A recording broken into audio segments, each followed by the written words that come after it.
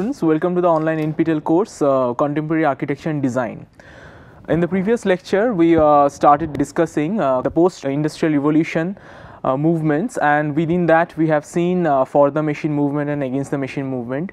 We completed for the machine movement where designers and architects supported machine aesthetics, and also we started against the machine movement, and there we have discussed art and craft movement as well as Art Nouveau. We started discussing Art Nouveau, and we will continue today with the discussion with the later part of other designers and architects of Art Nouveau, and look at their visual expression. So, if we look at grammatically, so here it was the situation of post-industrial revolution where architecture and design fraternity was in the turmoil, and they have divided into two opposite pole for their visual expression, and in for the machine movement they accepted new technology, whereas against the machine movement they have accepted traditional craftsmanship. And within that there are two different movements. So the characteristics of art and craft movement and Art Nouveau was it was a French terminology, Art Nouveau, and which means new art, and it was a reaction against the machine, and then it was reinforced the craftsmanship over mass production. But it was not. It did rejected the new material and new style of new technology, and it supported art and craft as the art and craft movement did, and but there was a difference, and it used new materials as well, though it imbibed the new material as and it blended the traditional aesthetics with this new material, and the new material was wrought iron, glass and ceramic. So here it started in Europe and as similar to the art and craft movement, and flourished between 1880s to 1910, and influenced different paradigms, as we have discussed: architecture, graphic design, fine arts, industrial design and furniture design. And again it took inspiration from Baroque and Rococo style as well as the classical and medieval style, as it was a little bit more figurative as it is against the machine movement, but for the machine movement was more abstract. And also it embodied the style of folk visual art.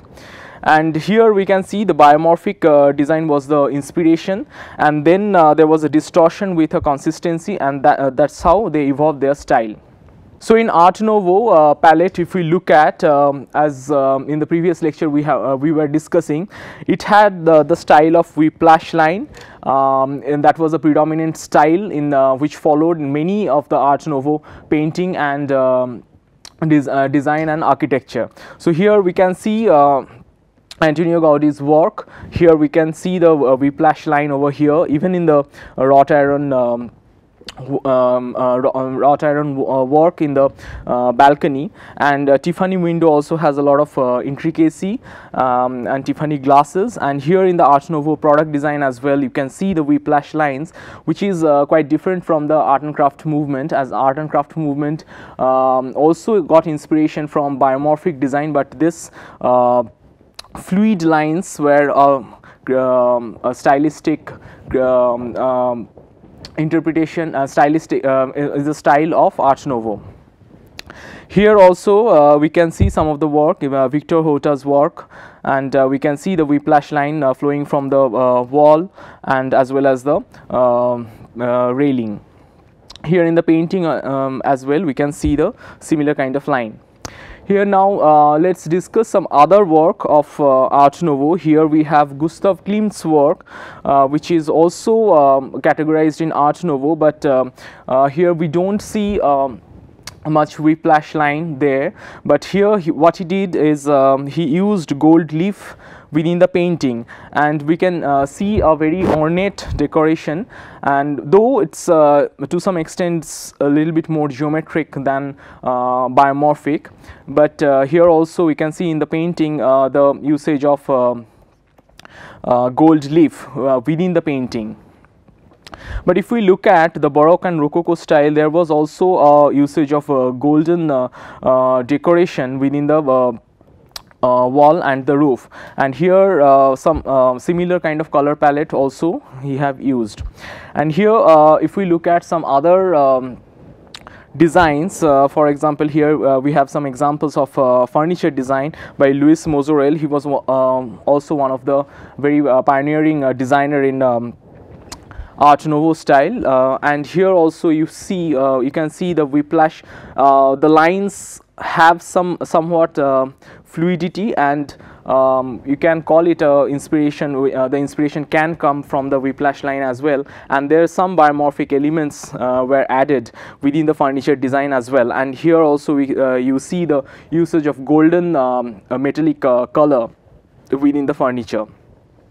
And here also, if you look at the decorations, this is the Art Nouveau style decoration, and here again these decorations are stylistic features of Art Nouveau.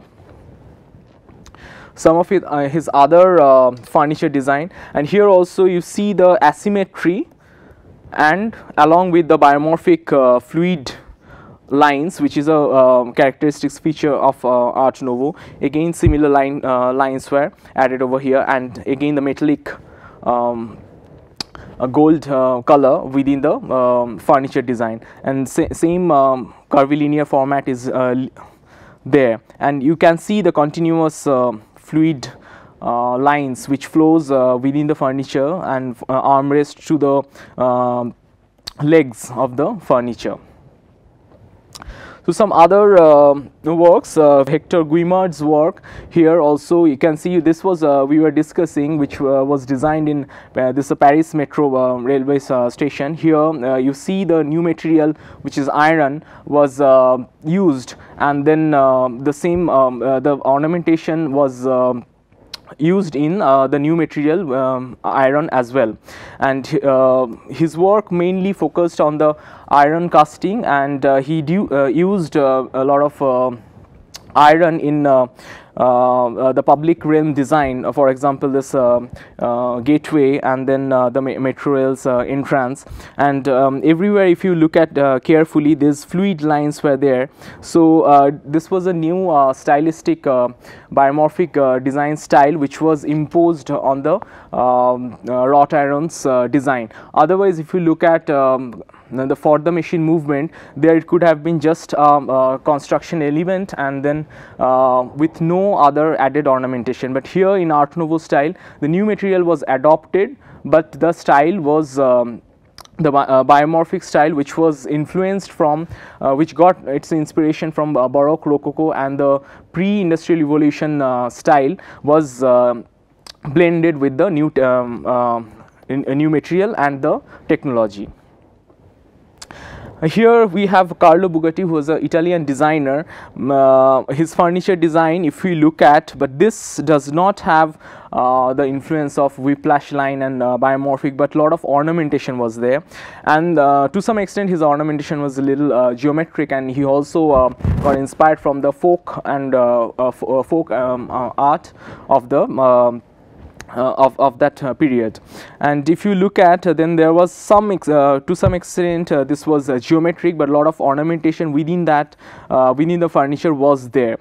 Later when we move towards the time frame from figurative expression, we will move towards the more geometric expression. Even later when we will study the design of the later phases and the design of Art Deco style and others, there will we will see more of a geometric expression. So here also in Art Nouveau, it's as it is a time frame, and within that there was many different designers, so their expression of designing was different. So in some cases it will be more biomorphic, in some cases they will be more inclined towards the geometric expression. But as later on in the later movement, we will see more emphasis on the geometric expression rather than the biomorphic curvilinear expressions. So here in Carlo Bugatti's work, we will see more geometry, but still you will see some ornamentation which will the metallic works were embedded on the wooden frame, which you will also see in Klimt's work. There were some geometry, like the squares and the circles, but the golden color was overpowering. So here are some other works of Carlo Bugatti, and you will see some curvilinear features and high ornamentation on the stool. So this is just a stool, and then ideal expression of a stool could have been just this is the minimalist way of designing a stool. So tabletop and 4 legs, but the 4 legs were translated into a very ornate expression, and it was translated into a lot of design elements or added in the design. So that's why it supports the aesthetic emphasized aesthetic value, and this is not at all minimal, and this is a expression of also an expression of Art Nouveau style. So if we look at art and craft movement and Art Nouveau side by side, both the expressions, both the artistic styles was parallel to each other, and they also supported the similar cause, which is they opposed the machine aesthetics, and also they supported the local craftsmanship, and they have taken also similar inspiration, which is Baroque and Rococo style, and also they went with the biomorphic style, and flora and fauna was the inspiration of their visual style, but still they have the stylistic difference in between them. So if you want to be very conscious about what kind of design style is there, so you have to figure out what are the differences between these two artistic style. So if you look carefully, this side we have art and craft movement, and this side we have Art Nouveau. In art and craft movement, one of the key feature was tessellation. So it will be same motif will be repeated, and it will be followed, and so here we have some examples of tessellation from William Morris. But in Art Nouveau, instead of tessellation, we have a free flowing line which won't be repeated, and then it will the line qualities are similar, but none of the lines are same. So this is whiplash line, which is also there in the furniture design, and it will be asymmetric mostly. So here we have this asymmetry, and even in the this clock, table clock, we have a very asymmetric curvilinear line, but here in Art Nouveau you see the symmetry, and also it will be repetitive. And if we look at the furniture design, so art and craft movements furniture, the overall motif was more or less it comes through from the traditional way of mental model of a traditional furniture. So it looks like a traditional chair, but the drapery and the cushion design was different, and stylistically it was different. And but if we look at Art Nouveau's furniture, they are drastically different from the previous notion of furniture. So this does not look like a traditional stool. Even this also does not look like a traditional stool. There were a lot of drastic stylistic difference than the previous style. And if we look at the architecture as well, so it was similarly the same thing was followed. If we look at again, the whiplash line was followed in the architecture as well. And if we look at the overall image, so this is the architecture of art and craft movement. So that looks like a traditional barn, but definitely if we look carefully, it's way of treating the facade was different. Because why they were stick to the traditional style, because they supported the traditional craftsmanship. So so the way they have they built the traditional house, and these conical roofs and the pitched roofs were there, so it was supported, and even the chimneys, it has a typical look of a traditional house, but with a stylistic difference, so that the artisans and craftsmen can construct this. But here the emphasis of a designer was more. Here the emphasis of a traditional artisan and craftsmen were more. Here the emphasis of a designer's own decision was more, and they have imbibed the new technology rather than sticking to the traditional technique of construction. Here if we look at Antonio Gaudi's work of interior design, it is very fluid and very different from the previous notion of architecture. Even if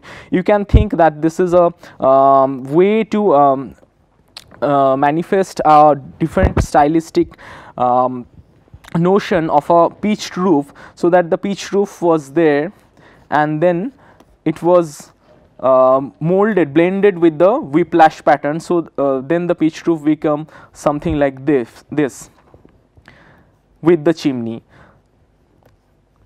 But here in the art and craft movement, the pitched roof and the chimney was retained as it was.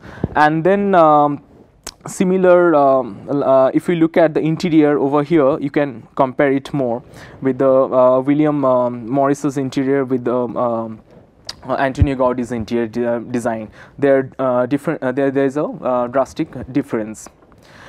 And also now if we look at art and craft movement and Art Nouveau together, and how it influenced later stages of modernism. So Art Deco is a later one of the movement of the later stage of modernism, and this is art and craft movement is not modern, it's pre-modern, and within modern we have Art Deco.